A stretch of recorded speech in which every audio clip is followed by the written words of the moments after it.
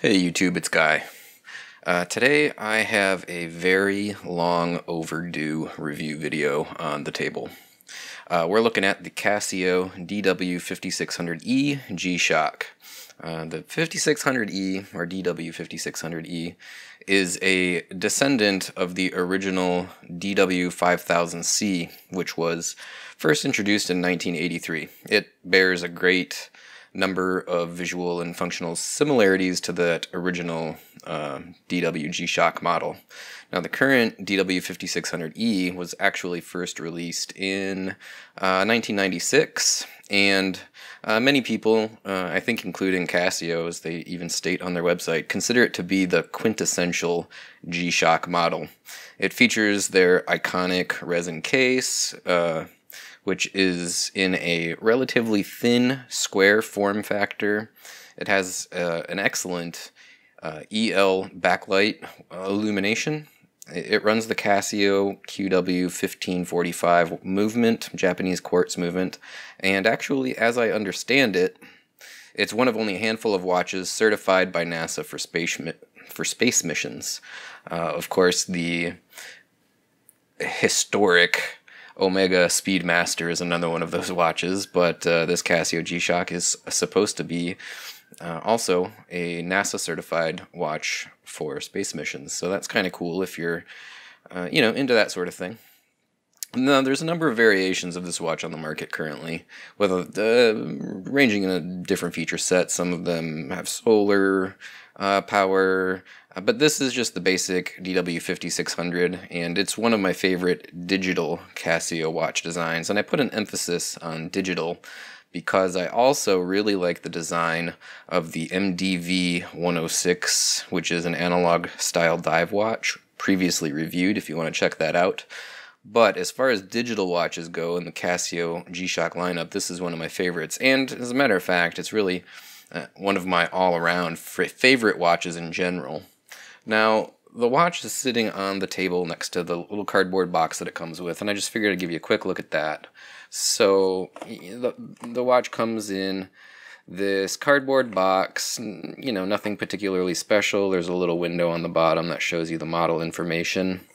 If you open that box up, there's a little stand inside, and the watch is sitting on the stand. I don't think I'm going to bother pulling it all out. There's the manual in there, and I think your warranty card and stuff.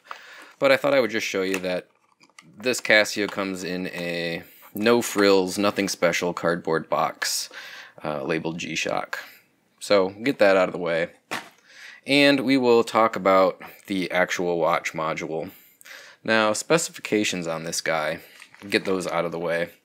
It is, of course, a G-Shock, so it's going to be shock resistant. It features their resin case and strap. It's a resin strap. I find the strap to be completely 100% pure comfort, to be honest. A lot of people I hear complain about the Casio straps, but I really love this strap, and I have no complaint with any of the resin straps that I've ever experienced with Casio. I'll talk about that more in detail a little bit later. On the back side, we have a stainless steel case back, and it's screw in. I'll kind of give you a quick look at that when I open the watch up and talk about the details in more, or the features in more details. We'll take a closer look at that. It does have a, I believe, mineral glass crystal covering the dial or the face of the watch. I couldn't really find specifications anywhere to be 100% certain what that crystal material is, but I think it's a mineral crystal. If I had to guess, that's what it looks like to me. If anyone knows, maybe that can confirm with 100% certainty, go ahead and tell me down in the comments. But I believe it's just a standard mineral glass crystal. It is 200-meter water resistant, and it features Casio's Electro Luminescence Backlight with afterglow. Now, their EL backlight is fantastic. I talked about that in the A168W wristwatch review a while back, if you happen to see that watch review. Much preferred over Timex's Indiglow or just the standard LED light that you find in some of the other Casios like the F91W. I'll demonstrate that backlight here in a little while. Some of the major features of this watch, we have a multifunction alarm, a 1/100th of a second stopwatch that measures elapsed time, split time, and also first and second place. It has a countdown timer with an auto repeat function, and you can get an hourly time signal, which we'll talk about a little bit. Basically, on the hour, every hour, you can make the clock chime if you want to. Moving on to the next page of my notes here, give me just 1 second. We also have an automatic calendar that's pre-programmed until the year 2039, so you should never have to change the dates on, like for example, the automatic watch that I'm wearing. It has a date window. When it gets to a month that only has 30 days, on the first of the following month, it's going to just display 31 in the date window. Now, since this is an automatic and pre-programmed calendar, you should never have to deal with that sort of issue. It should automatically detect the correct date once you set it the first time to the correct date and year. You can display the time in both 24 and 12-hour formats. So if you're in the military, maybe law enforcement, or in some sort of job that you have to communicate in 24-hour time formats, you can easily switch this over to that. The movement in this watch is Japanese Quartz module 1545. It has an accuracy rated at plus or minus 15 seconds per month. Runs on a CR2016 battery and should have an approximate battery life of about 2 years. Of course, depending on how much you use the backlight and potentially some of the other timekeeping features, it could adversely affect that battery life, but approximately a 2-year battery life on that CR2016 battery. Now, like I said in the little introduction, this is one of my favorite Casio watches. It is very, very simple. It has sort of a 1980s throwback, and of course it should, because like I said, it descends from the original 1983 Casio G-Shock, the what was that, the DW5600E. So of course it's gonna like have that 1980s design aspect in its DNA, and it's very, very visible. But that's probably one of the things that I like about it, since I was an 80s child. And maybe it just brings me back in time a little bit, I don't know. But I really, really enjoy the design of this watch, and it's super comfortable. It's sized perfectly for me. Again, I have said in previous videos, my wrist size is about 7 inches. So, you know, on my wrist, this is perfect size. Now, we'll talk about the size and design and all that stuff more in a minute, but first I want to talk about the movement and the functions that this watch has. This watch features 4 basic modes. We have timekeeping mode, alarm mode, countdown mode, and stopwatch mode, and we'll talk about each of those in a little bit more detail here.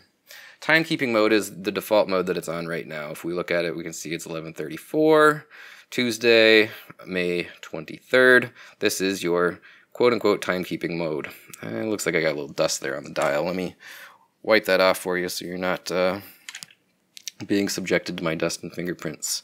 In timekeeping mode, if we hold down the buttons are on the top left, A, B, C, and D, if you look in the manual. So A, B, C, and D. I believe if we hold down the B for a second, you can see that that little icon appeared just over the seconds counter.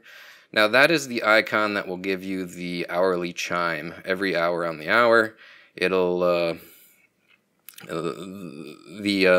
the display will light up, and if you also have it on the in the alarm mode to chime on the hour, it'll also chime. So you get a little flash every hour on the hour. You can enable or disable that by holding down that button on the top right. I leave it off just because I don't want to waste the battery. I mean, if every hour you're lighting up the backlight, even for just a second, it's going to chew up battery life, you know, it's just the way it is. Now, setting the watch is pretty simple. The top left button, the A button, is adjust.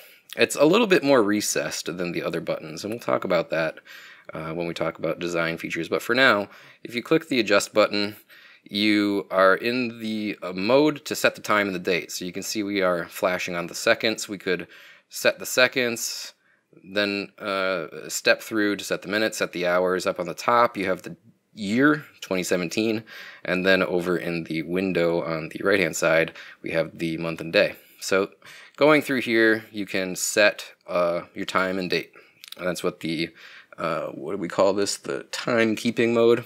That's, you know, all there is to it, really. I think the next mode is going to be alarm mode, right? So there's a couple of different things that you can do in alarm mode. Number one, if you push the B button, you can turn the alarm off, which is the way it is right now. If we push it one time, that little icon next to the AL just means we're in alarm mode, by the way. And that little speck of dust is back, apparently. So that first icon is saying that the alarm is turned on. That second icon that just appeared there is stating that the hourly chime is turned on. So every hour on the hour, the clock will chime. And then you can have them both on, both the alarm and the chime. Now, when you're in this mode, you can push the adjust, and you can set the hour that you want the alarm to go off. I believe you push adjust, no, you push the lower left button. Now you can set the minute that you want the alarm to go off, so now we're at 10:50 a.m. Now you can also set the date and month and date, and right now, since they're both the month and the date are set to dashes, that means that every day at 10:50 a.m. the alarm will chime. But we could set it to, we'll go out to 10. We could set it out to say every day of October at 10:50 make the alarm chime. Or we could say the 6th of every month at 10:50 make the alarm chime. Or we could specifically say January 1st at 10:50 a.m. make the alarm chime. I don't know why you would want to do any of the other modes other than like every day. Personally, I don't see the use of it, but you have the capabilities to have it chime every day of a specific month, or on a specific day of every month, or every day at a specific time. That's your options. Again, and like I said again, the little icon up next to the AL, you can set it to off, the alarm is on, the hourly chime is on, or both is on. I like to have the hourly chime on. I don't use the alarm on this watch, but that's the functionality if you were so interested. The next mode, now when we're in one of the modes, and we click the mode button, which is button C, or the bottom left, if you've made any adjustments in that mode, clicking that button will take you back to timekeeping mode, or the default view. So now we have to step through, oops, I pushed adjust incorrectly there. We have to step through the modes, past alarm, click again. Now we're in the countdown timer. The cool thing about the countdown timer, and as well the stopwatch mode, that little window in the top right is showing the current time. I like that, particularly in the stopwatch. If I'm timing something just, for 10 or 20 minutes or whatever, I'll usually use the stopwatch, and I can see what the current time is all the time as well. That feature isn't available in the alarm mode, but you don't spend a lot of time in there other than just setting your alarm. You might spend a significant amount of time in the countdown or the stopwatch mode. So in this mode, there's some functionality. You can first of all start it with the top right button, and we have a 24-hour countdown. So it is counting down, and after 24 hours, the alarm will go off. Pretty straightforward. You can, sorry, that's the light. You can stop it, and then click the adjust button to reset it. Now, if you wanted to change how long the countdown is, you push adjust, and you can set the number of hours. Click the mode button, and we could switch it over to minutes. And now click the top right button, and we could say, okay, 2 minutes, I want the alarm to go off. And then you could also say 2 minutes and 10 seconds or whatever. You can set the seconds. Hit the adjust button again, and now we have a countdown timer for 2 minutes. If we push the top right button, it'll start counting down. After 2 minutes, it'll chime, and the screen will blink for I don't know if it's 10 or 20 seconds. You can also set it to auto repeat, which I've never used, so that let's say you had an 8-hour countdown, and you wanted like every 8 hours to just continually count down. You could set it to auto repeat, and it would just continuously count down and chime every 8 hours. Not a particularly useful feature for me, but it's there. Now hitting the mode button again is going to bring us back to timekeeper, and then we go mode, and then the third mode brings us into stopwatch. Stopwatch is pretty much what you would expect. It's a 1/100th of a second stopwatch. The top left button starts it, and the bottom left button will give you your split, I believe. No, not the bottom left. Is it the adjust button? Yeah, that'll give you your split. And then you can just continue by pushing that button again, and I accidentally stopped it. So it's running, you push the top left button, that gives you your split time, 15 and 36/100ths, and then you can push that button again and it'll continue back where it was. The top left button is the start stop. I believe the bottom button is the reset, or no, I guess it's the adjust button, resets it when it's stopped. You can tell I don't use these features all that often, but you know, they're very simple to figure out. Your backlight works, obviously, which we just showed, while you're in the stopwatch mode with the bottom left button. So it's the top left is to start it, top right is to start it, top left pauses it for your split time, and then restarts it. Now the top right is the stop button, and the top left is the reset button when it's not running. And again, you push the mode button, and it takes you right back to timekeeping mode.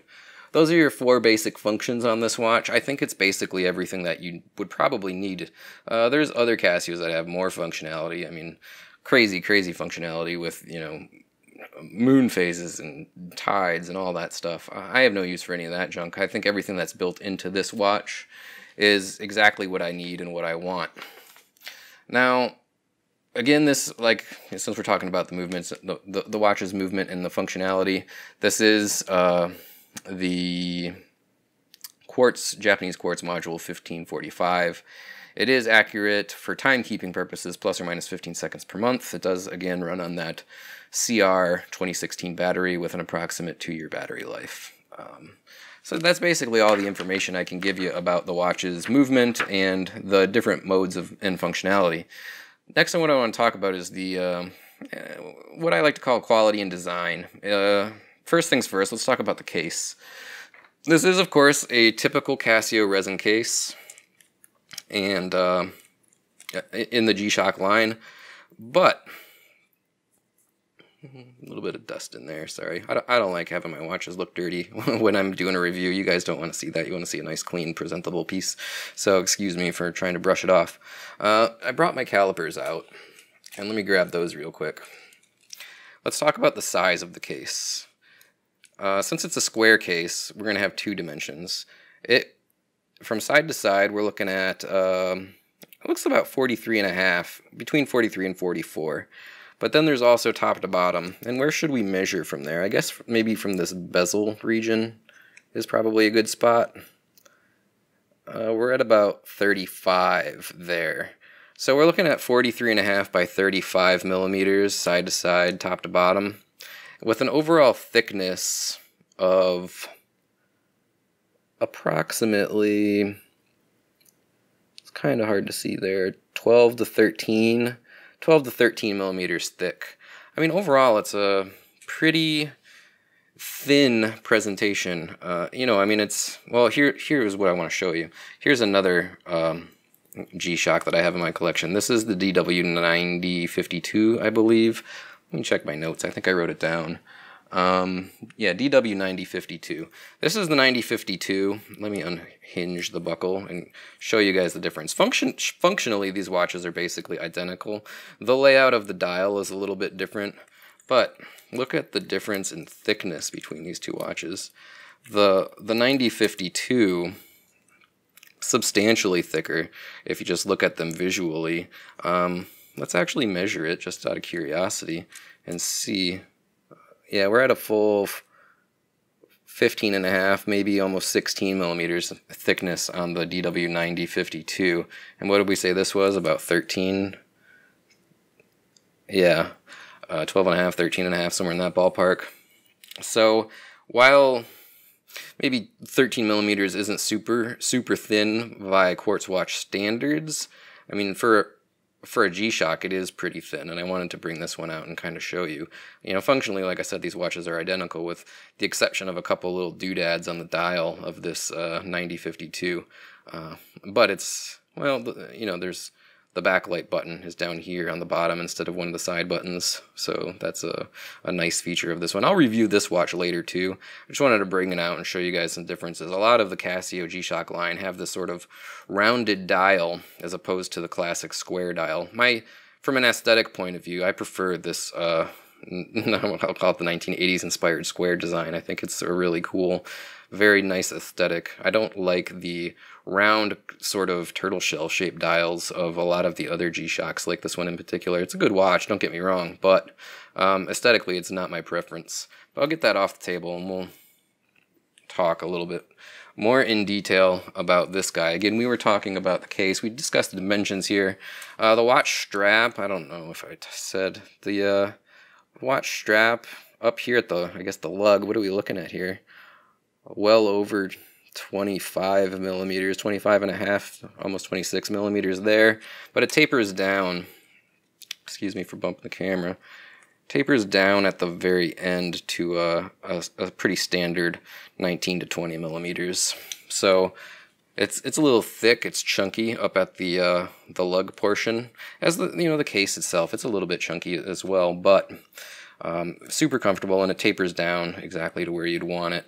So yeah, we have this, like I said, resin case. It's basically what gives you the shock resistance of all G-Shock models. It's sort of the main thing that affords you all of that shock resistance. The case covers the module and your buttons. Now the top left button, the adjust button, is recessed a bit. Pushing the mode button, the light button, all three of the other buttons have a little bit more of a stand off from the case, whereas this adjust button is a little more recessed. I suppose that's just so it's less likely to be bumped, because that's where you control all of your functionality. You see I pushed it, and that gets us into the mode to adjust the time. So in order to prevent you from probably accidentally messing something up, yeah, it's just a little bit recessed. People complain about it. I don't think it's a big problem. It is what it is, though. Obviously, we looked at the brace or the strap a little bit. It is also a resin strap. The buckle is a nice stainless steel buckle. Nothing really fancy. I think it's signed on the back side with the Casio, yeah, made in China Casio logo. While this is a Japanese company and the movement is supposed to be a Japanese quartz movement, I'm sure a lot of the assembly goes on in China. As a matter of fact, if we look at the stainless steel case back, I bet it says China on there as well. Let's take a look. Yeah, on the bottom side there, stainless steel back, made in China. But we do have water resistant 200 or 20 bar, which is 200 meters. The Casio G-Shock resist logo, DW5600E. Overall, pretty nice presentation for, I mean, basically, what is this, a $50 watch, something like that. So that's your stainless steel case back, your resin case, and your resin strap, along with the buckle. I didn't mention there's a resin keeper, and a nice thing about this keeper, when the watch is on your wrist, you can see on the back side of the strap there's all these little grooves. What that does is it keeps everything kind of like slip free. Like the keeper doesn't want to come undone easily. I like that a lot. I hate when a keeper on a watch is flopping all over the place. Maybe it comes all the way off and the tail gets loose. I can't stand that. Not a problem on this watch. This keeper, because of the grooves on the back side of the strap, keeps it situated very, very snugly. There's a little bit of play, but there's like 2 points there where like there's some resistance, and it doesn't want to just naturally or organically move on its own. So I wanted to point that out. That's a nice little feature that I assume was intentional. I don't think it was an accident, but it's not something that I've heard in other people's reviews of this watch. I do occasionally watch other watch reviews too. I like to see what other people say about things that I'm interested in before I buy them, and I like watching reviews of stuff that I've already bought just to see if people will reinforce my decisions. Hopefully you guys do the same thing. I'm guessing a lot of you do. Now, we talked about the case back, we talked about the strap and the buckle and the buttons. Let's talk about the dial layout. This is, again, one of the things that I like a lot about this watch. And I'm going to pull out that 9052 again. Again, these are functionally almost identical as far as what features they offer. But you can see on the 9052 on the right, you have like these extra little, like, I don't know what you would call them, meters. And what it does, like, it's a seconds counter right there, and then every 10 seconds this little circle gizmo kind of, see if I can get enough light here, kind of ticks over. So we're at 38, 39, 40, and you see that, I don't know if you noticed that ticked over. I mean, that's honestly, for me, just junk I don't need on my dial, if I'm being honest. I just, I don't find that to be like value-added features. It's not useful. When you're in stopwatch mode on this, for example, you can, what do we start on this one? It's the bottom button instead of the top button. It's goofy. You can see like that little meter is like running. Light up the backlight, probably make it easier to see. And then 10 seconds, the circle little thing fills in. I just don't need that functionality, if I'm being perfectly honest. It's not important to me, and I think it clutters the dial and sort of detracts from the design. On the other hand, I very much like the dial or face design and layout of this watch. It's very simple. It's very straightforward. It's not cluttered up with a bunch of garbage I'm not interested in. You know what I mean? It's all just right there. You got your time, you got your day, you got your date. You click the mode button, you know, your alarm. You set the time you want the alarm to go off. You set if you want it to go on specific days or of the day of the month, or on or what, you know, whatever all those options are. Too many that are unnecessary in my opinion. On the countdown mode, you know what I mean? You see your current time up there in the top. You have your countdown timer. It'll just count down for 2 minutes. You know what I mean? That's perfect. And the stopwatch mode, which obviously it's not going to go to until we cycle through there. Again, it's just perfect. Everything is just simple and laid out. There is some like printing and graphics on this dial. You have protection, G-Shock, Casio illuminator, water, 200 meter resist.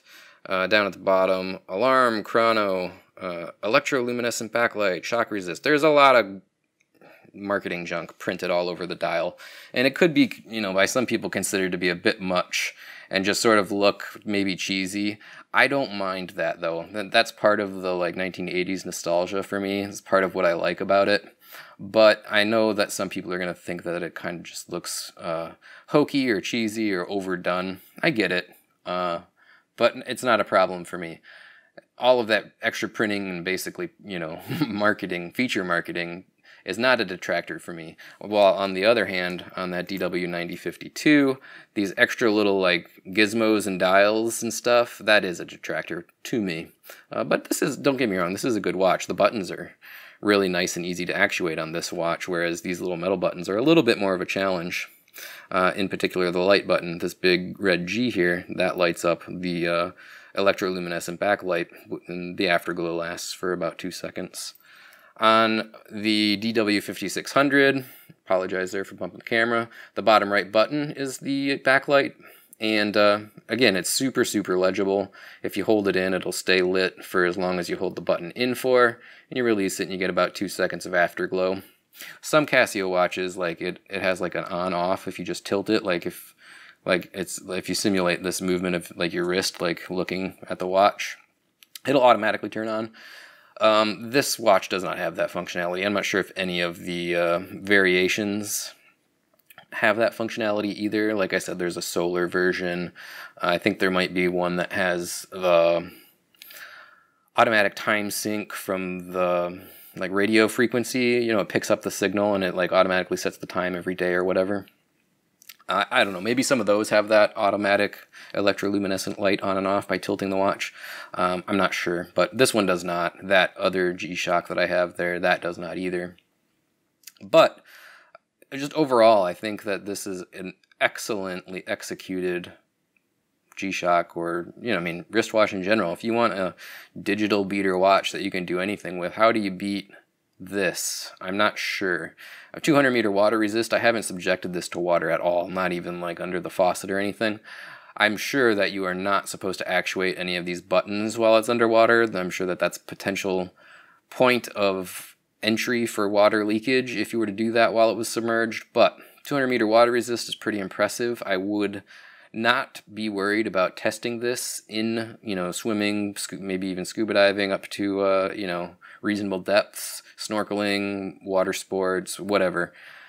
And the main reason why I wouldn't be concerned about it is because it's so inexpensive that it's easily replaceable. You know what I mean? It's not like, well, for example, this Hamilton watch that I'm currently wearing, it's, you know, $350 to $400 watch in the gray market, and it's supposed to be 100-meter water resist, but I don't think I'm going to risk it personally.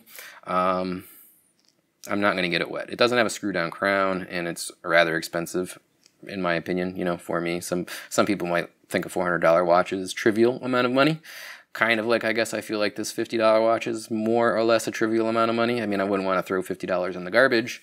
It's not like the Casio F91 at $10. That's a trivial amount of money. But my point is that because it's inexpensive and very easily replaceable, I would have no qualms about taking it into the water, even though it's, you know, a digital watch with these push buttons on the side, which could very easily be points of entry for water. Basically, that's about all I got to say about this watch. I think it's a steal at $50-ish. I think it's an awesome design. It's got all the functionality that I want in a, you know, digital sports watch. Super accurate, super durable. I think it's honestly attractive. Beauty is in the eye of the beholder, and if your eye is not accustomed to beholding 1980s style designs, maybe you would disagree that this is not a very attractive watch. I grew up in the 1980s, so, you know, it's almost nostalgic for me in that regard. I'll go ahead and give a wrist shot, I guess. Why not? Take the Hamilton off. I don't really usually do wrist shots, just because it's not really, I don't know, a good perspective. Like, the camera's all zoomed in. And I don't know, people always say, what, no wrist shot in my comments, so fine, I'm going to go ahead. I'll throw it on the wrist and show you guys the watch on my wrist. For those of you that want to see it, I hope you're happy. But I just don't think like it's super representative of what you can expect because of the position of the camera and how zoomed in I am. But, you know, there it is. When it's on the wrist, actuating the light button is super easy. It's just this bottom right button, going into the different modes. If you want to go to stopwatch mode, for example, there you are. Resetting the stopwatch is a problem because it's this adjust button and it's recessed and it's a little harder to get to. But, you know, turning it on, turning it off, and then you got to reach over to reset, pushing the mode button to get back to time keep mode. Again, the lower right button is the light. It's awesome. It really is. It's a fantastic watch. I love it. Super comfortable bracelet. I probably have it on a notch, one notch tighter than I might normally like here.